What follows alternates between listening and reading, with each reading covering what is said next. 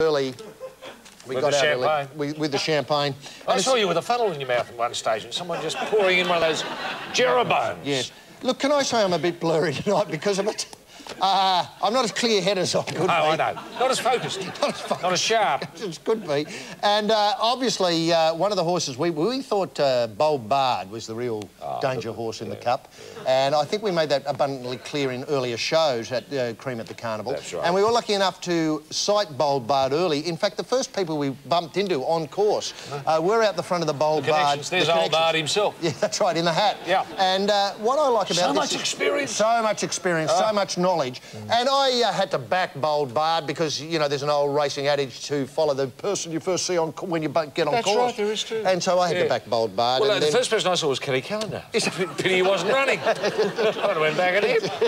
What an idiot I would have looked. And, of course, we were lucky enough to be really up close when they jumped, and we were lucky enough to have the cream cam on Bold Bard. Yeah. Here they are. And Reece Wheeler had the horse beautifully positioned early on, as you can see. If only that was the, you know, the winning post, he might have ended up third or second at a pinch. Well, about 18th now, by sadly, there's about another 2,800 metres to go. Yeah. And here they come back towards the turn. Is that Bard out there setting the pace still? I don't think so. Well, I think Bard's now threatening to run 19th. Yes. Oh, it might even be 16th. 16th. Now he's 19th now, and he moves up to 16th with a lightning move. There's a real challenge happening there, isn't there? As we watch again a Mackay Diva bursting out here. Look how excited the connections are. Yeah. I wish that bloke would sit out in front. Yeah. Obviously had a bet on Mackay Diva. And anyway, Mackay Diva scoots away with the Cup there, with She's Archie blistering away, coming down the outside. And have a look at the sheer level of excitement, joy. It's a dream come true for these people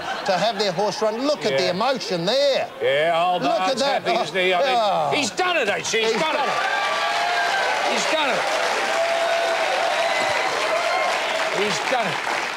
You know, he's bought or bred a horse, got it in the Melbourne Cup, and it's come 16th. 16th. How many people can say that today? Well, but one. That's right. Well, that's right.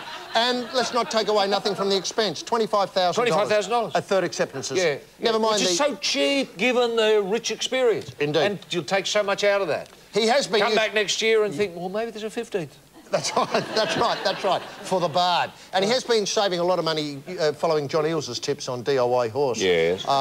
You know, he's done his farriering himself. I know he has. He's terrific, and he keeps it in a balcony in his... I know. You know, in his 16th floor apartment. Yeah, there, it's a pretty low-key operation, as I understand it. But full marks, I mean, they're the battlers we want in the Melbourne Cup. We do. We don't want blow-ins coming in from anywhere else and just doing nothing. And speaking of